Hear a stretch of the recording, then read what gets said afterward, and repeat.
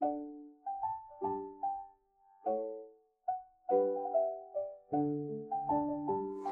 there, my dears. Yes, it's me, Menopause Taylor. I've just aged quite a bit, and I gained quite a bit of weight too. I guess I'm just an old, fat female. Of course, you know that my costume always has something to do with the lesson of the video, and today is no different. We are tackling a unit on endometrial uterine cancer that began just 3 videos ago with video number 320. Video 320 was on the anatomy of your uterus and endometrial uterine cancer. Video 321 was on the incidence and prevalence of endometrial uterine cancer. And this video, 322, is the one which will address the risk factors for endometrial uterine cancer. In other words, I'll tell you how to know if you're at risk for endometrial uterine cancer. Now, boy, it sure is hard to move in the midst of that. In my book, first edition and second edition, this is chapter 31, all of which is on endometrial uterine cancer. And today's material is in the section entitled Risk Factors. But you will have much more fun by watching this video. Not only do you get to see me dressed as an old, fat female, you will also understand why I'm dressed as an old, fat female. And you will probably never, ever forget the risk factors for endometrial uterine cancer. Okay, let's begin. If you've been watching all my videos in order, as you should, you know that I cover everything in very complete units. I've given you entire units on all the diseases that are due to estrogen deficiency. They include heart attacks, osteoporosis, and Alzheimer's disease. And in each of those units, I gave you a video on the risk factors for that particular disease. You saw that all 3 of the diseases that are due to estrogen deficiency have long lists of risk factors. There are 15 risk factors for a heart attack. There are 19 risk factors for osteoporosis, and there are 26 risk factors for Alzheimer's. With all 3 of those diseases, you have a whole host of things you can do to lower your risk simply because there are so many risk factors. Well, with endometrial uterine cancer, the list of risk factors is very short. It consists of only 3 things. And today, I represent all 3. I'm an old, fat female. That's who gets endometrial uterine cancer. Old, fat females. I guess we could use the acronym OFF, or OFF, as an easy way to remember them. Old, fat, female. So let me address each of these 3 risk factors for endometrial uterine cancer. The first risk factor is age, more specifically, old age. Endometrial uterine cancer is a disease of older women. By older, I mean midlife, middle age, and beyond. It is extremely rare to see endometrial uterine cancer in a woman under the age of 45. Women in the under 45 age range constitute only 8% of endometrial uterine cancers. All the rest occur in women over age 45. And the incidence of endometrial uterine cancer increases with age. Under the age of 40, your risk is 1 in 1,423. In your 60s, your risk is 1 in 166. In your 70s, your risk is 1 in 81. And in your 80s, your risk is 1 in 75. But it isn't exactly a case of the older you get, the higher your risk, and that's that. There are other factors that play into the picture. 70% of endometrial uterine cancers occur in women between the ages of 45 and 74. And the vast majority of women who get endometrial uterine cancer are diagnosed with it when they are perimenopausal or postmenopausal between the ages of 50 and 65. The average age of diagnosis for endometrial uterine cancer is 61. And another good depiction of the effect of your age on your risk of endometrial uterine cancer is by using percentages. Here's a table that gives you the percentage of endometrial uterine cancers distributed by age. Now, don't make the mistake of assuming that this is a chart of your personal percentage risk of getting endometrial uterine cancer based on age. This chart is not about you or even risk. It's about the percentage of already existing endometrial uterine cancers by age. But if we plot the age distribution of both actual endometrial cancer cases and your actual risk of ever getting endometrial uterine cancer, it would look like this. Imagine ages ranging from 20 to 80 across the horizontal lower x-axis. I couldn't figure out how to make them show. I'm just too old to understand all this technology. So the age distribution for both actual cases and for your risk of getting endometrial uterine cancer is really a bell-shaped curve. That's what any old lady would do at this point. So now you understand why I'm dressed to be old. Age is one of the 3 risk factors for endometrial uterine cancer. The second risk factor for endometrial uterine cancer is fat, otherwise known as obesity. But the word obesity doesn't fit with our nifty little acronym OFF, off. The O is for old, and the first F is for fat. When it comes to being fat, the fatter you are, the higher your risk for endometrial uterine cancer. Fat accounts for 17 to 46% of all cases of endometrial uterine cancer. Of course, it's all a matter of degree of fat, that is.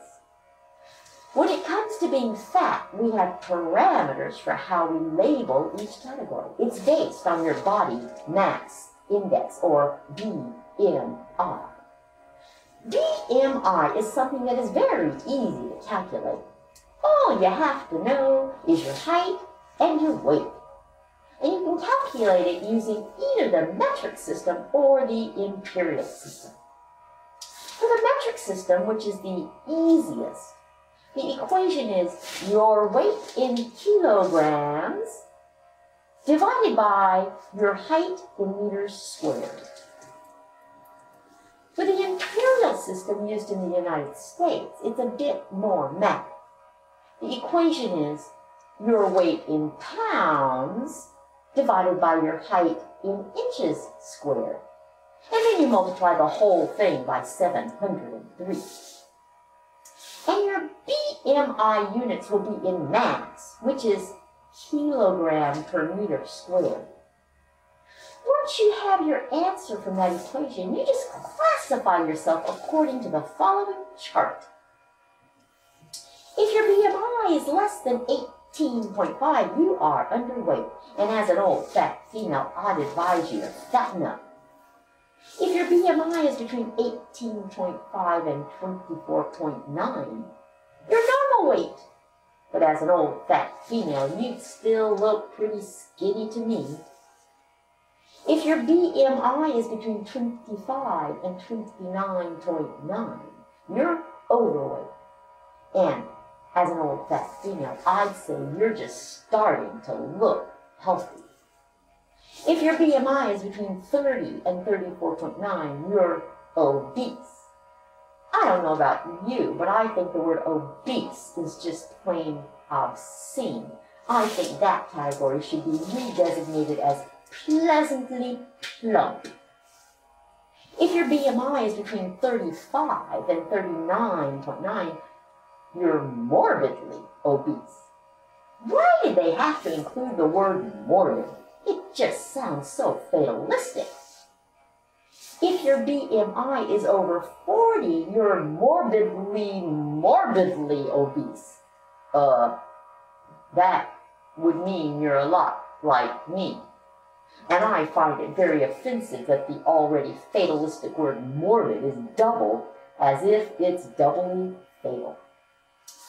But I'm just in denial because if you are overweight with a BMI between 25 and 29.9, you have a 2-time increase in risk of getting endometrial uterine cancer. And if you are obese with a BMI between 30 and 34.9, you have a 5 times the risk. If you are morbidly obese with a BMI over 35, you have 6 times the risk. In essence, for every 5 kilograms per meter squared increase in your BMI, your risk rises.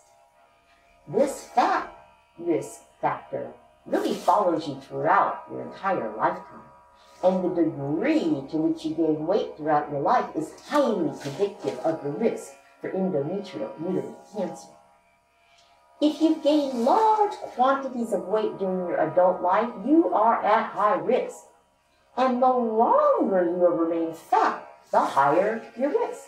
So if you've struggled with your weight all or most of your life, give this factor a lot of weight. I guess that wasn't the best word choice. Or actually, it might have been the very perfect word choice. And another thing, the earlier in life you were fat, the earlier you are likely to have endometrial uterine cancer. Women who are fat in their 20s are diagnosed with endometrial uterine cancer an average of 10 years earlier than women who are not fat in their 20s. And if you just remain fat all the time, your risk is 5 times higher than that for women of normal weight. And this risk factor of fat has a strong bearing on other aspects of endometrial uterine cancer too. Fat increases the mortality rate from endometrial uterine cancer. I guess that's why they use the word morbid for a high BMI. And one more thing about being fat. It somewhat overtakes the risk factor of age. In other words, endometrial uterine cancer is normally a disease of women over the age of 45. But if you're a young woman, your fat can trump your age. And you can more easily get endometrial uterine cancer at an age younger than 45. This means that fat is a stronger risk factor for endometrial uterine cancer than age. It turns out that fat is such a strong risk factor that there are huge differences in the incidence of endometrial uterine cancer in different countries depending on how fat people are in that country. So if you divide countries into those that are skinny countries versus those that are fat countries, the incidence of endometrial uterine cancer is on the order of less than 2 cases per 100,000 women in the skinny countries, and greater than 16 cases per 100,000 women in the fat countries. We now know that being fat is a result of living more industrialized lifestyles. In the last unit on cancer in general, I referred to cancer as a disease of civilization. Well, being fat is a disease of civilization too. So this fat factor carries a lot of weight indeed. All right, now for the third risk factor, being female.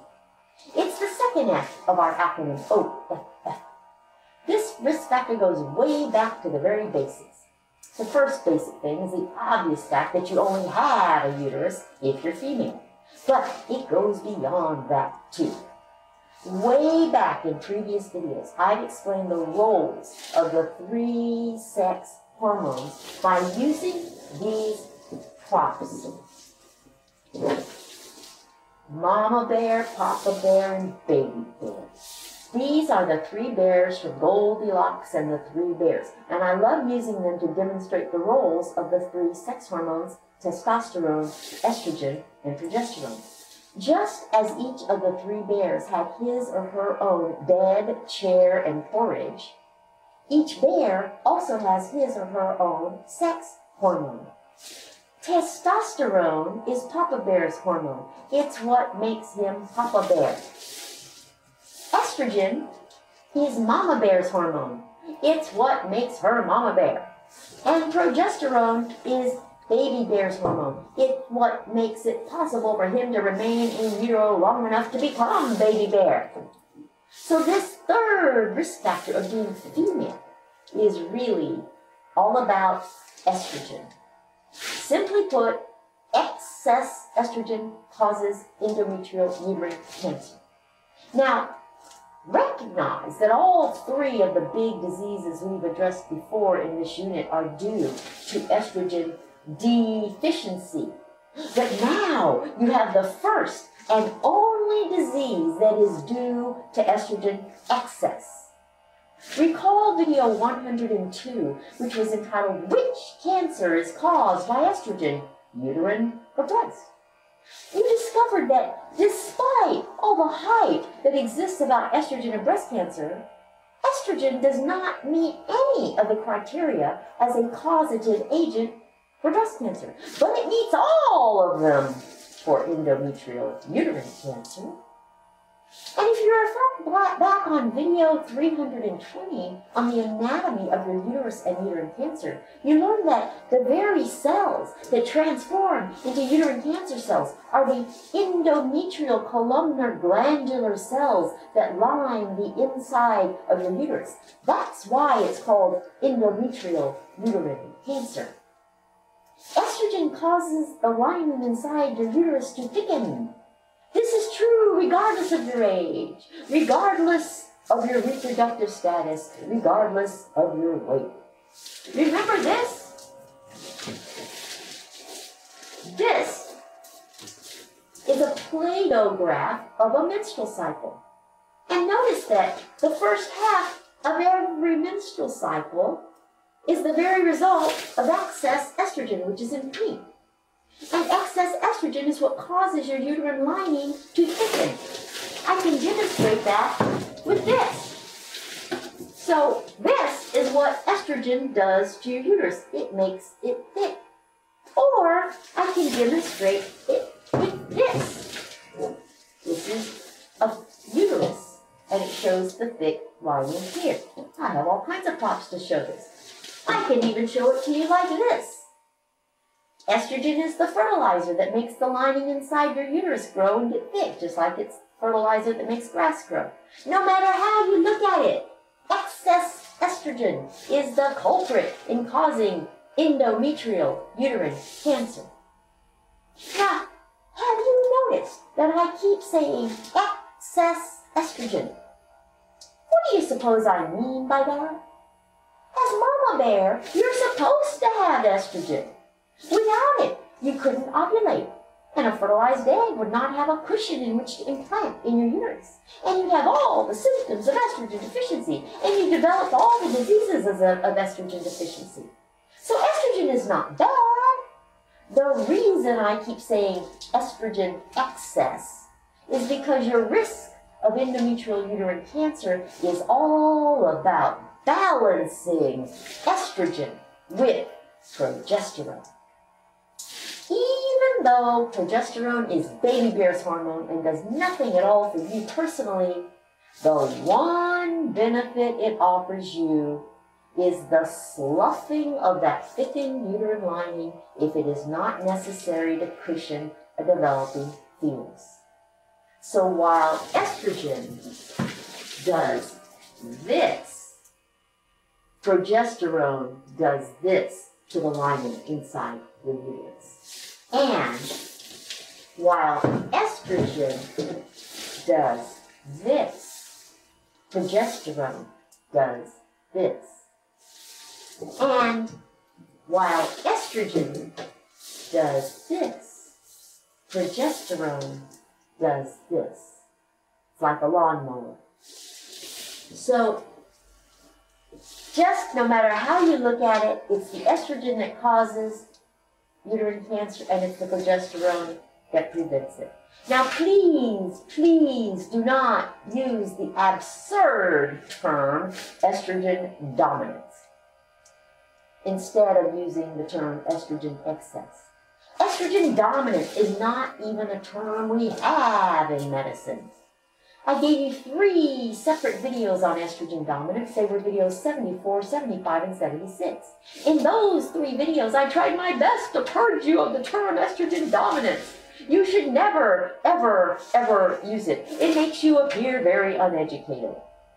Estrogen dominance is a term that was made up by the alternative community to scare women away from estrogen and promote progesterone. It was a marketing ploy, and boy, did it work.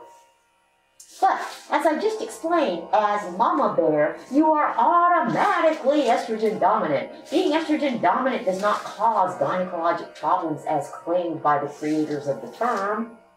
Throughout your reproductive life, during every menstrual cycle, you have higher levels of estrogen than progesterone half the time.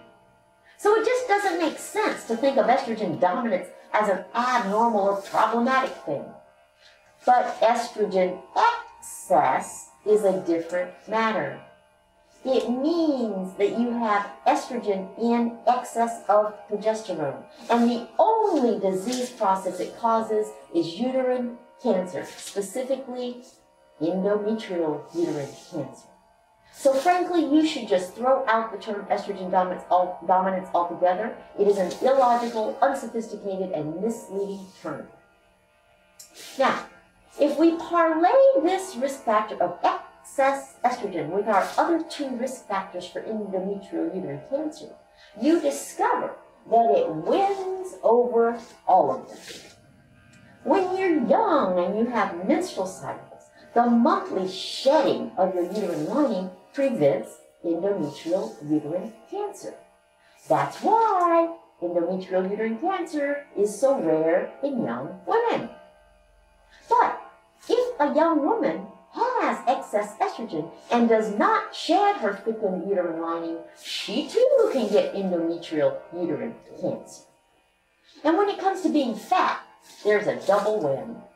If you think back to video 32 on bioidentical estrogens for menopause, or to video 284 on why compounded bioidentical hormone replacement therapy doesn't cut it for preventing the 3 big diseases of estrogen deficiency, you'll remember that your body produces 3 different kinds of estrogen. It produces estrone in your fat cells to make you fatter. It produces estradiol in your ovaries to make you ovulate, thicken your uterine lining, and prevent the symptoms and diseases of estrogen deficiency. And it produces estradiol to support a pregnancy. Well, you obviously don't make estriol when you're not pregnant, so that one's not hanging around to increase your risk of endometrial uterine cancer. And you have ample evidence from your symptoms of estrogen deficiency that you've lost all your estradiol. But estrone is still on board. It's in your fat cells, and you're getting fatter as you age. And it's those fat cells that are producing the excess estrogen in the form of estrone. So being fat really weighs heavily. And when we get to the portion of this unit that addresses management options, I'll talk about the role of progesterone. Today, I'm limiting my discussion to risk factors. So if you're inclined to ask, what about prevention? Just hold your horses. So there are only 3 established risk factors for endometrial uterine cancer, and I represent all of them in my costume today. They include being old, fat, and female, or all. You just have to remember that the F for female really pertains to excess estrogen. But separate from these three established risk factors, there are some associations between certain factors and endometrial uterine cancer. I gave you an entire video on the differences in the meanings of the words cause, risk, association, and link. That was video 157. Now, why do you suppose I did that? So that you'd understand the differences at times like this when the differences matter. So let me review. The word cause means that something sets the stage and begins the process for a specific outcome. Cause results directly in that outcome. Risk assesses how likely you are to get a disease. As you've seen, the more risk factors you have for a disease, the more likely you are to get that disease. Association means connection or contribution. It means that two things are commonly found together. It means that there's a good likelihood that if you have one, you'll have the other. But it does not mean that one causes the other. And it does not necessarily mean that one puts you at high risk for the other. A link is a step in a process or a small part of an overall result. But that does not mean that any one link causes the chain to be a chain. Likewise, one link between something and a disease does not suffice to cause the disease. It also does not mean that the chain can't exist if you remove one of the links. So in addition to the three established risk factors for endometrial uterine cancer, there are a few associations that are important. I'll just list them for you first, and then I'll tell you how they are associated with endometrial uterine cancer. They are race, your menstrual life, diabetes, polycystic ovary syndrome, and use of tamoxifen for treating or preventing breast cancer. The first association is race. Endometrial uterine cancer is more associated with white women than it is with black women. The second association is your menstrual life. There is an association with the number of periods you've had and endometrial uterine cancer. The more periods you've had, the more endometrial cancers. Anything that increases the number of periods you've had is associated with endometrial uterine cancer, including having your first period at a younger age, never having had children, or having your last period and becoming postmenopausal at a later age. The third association is diabetes. There is a strong association between diabetes type 2 and endometrial uterine cancer. But of course, this is probably due to the likelihood of being fat if you have diabetes type 2. So this association is a combination of being insulin resistant and being fat. The fourth association is polycystic ovary syndrome. The acronym for that is PCOS. 30% of women with endometrial uterine cancer also have PCOS. But this may be due to the fact that women with PCOS are commonly fat and have diabetes type 2. And a fifth association is for the use of tamoxifen for treating or preventing breast cancer. And this one has to do with the fact that tamoxifen acts like an estrogen on your inner uterine lining to thicken it just like estrogen does. Use of tamoxifen for either treatment or prevention of breast cancer increases your risk of endometrial uterine cancer by as much as 6 times. Like I always say, your menopause management is always going to boil down to trade-offs. So that leaves you with 3 established risk factors and 5 associations for endometrial uterine cancer. All told, they are being old, being fat, and being female as the risk factors, and being white, having had many periods, having diabetes type 2, having PCOS, and taking tamoxifen as the association. Now notice what is not on either list. HRT. Most women assume that HRT will increase their risk of endometrial uterine cancer, but the exact opposite is true. As long as you balance estrogen and progesterone, you decrease your risk. And this goes for birth control that contains both estrogen and progesterone also. Turns out that if you use estrogen and progesterone birth control for over 12 years, it decreases your risk of endometrial uterine cancer by 70%. So as long as you balance your estrogen and progesterone, HRT decreases your risk for endometrial uterine cancer, and this goes for both HRT and birth control as long as they both contain estrogen and progesterone. I think it's very important to pay attention to such things. Here's a simple chart of this information. You can find it via the link in the description box or on my website, which is menopausetailer.me. It simply lists the 3 risk factors and their role in increasing the risk of endometrial uterine cancer, and the 5 associations along with how they are associated with endometrial uterine cancer. So unlike the long lists of risk factors for some other diseases, the list is short for endometrial uterine cancer. If you just remember our acronym OFF for old fat female, you'll have no trouble remembering them. Okay, dearies, I'm an old fat female and I'm tired, so I will sign off. Next week, we will put estrogen to the test as a causative agent of endometrial uterine cancer. Should you need me for anything, please go to menopausetailer.me.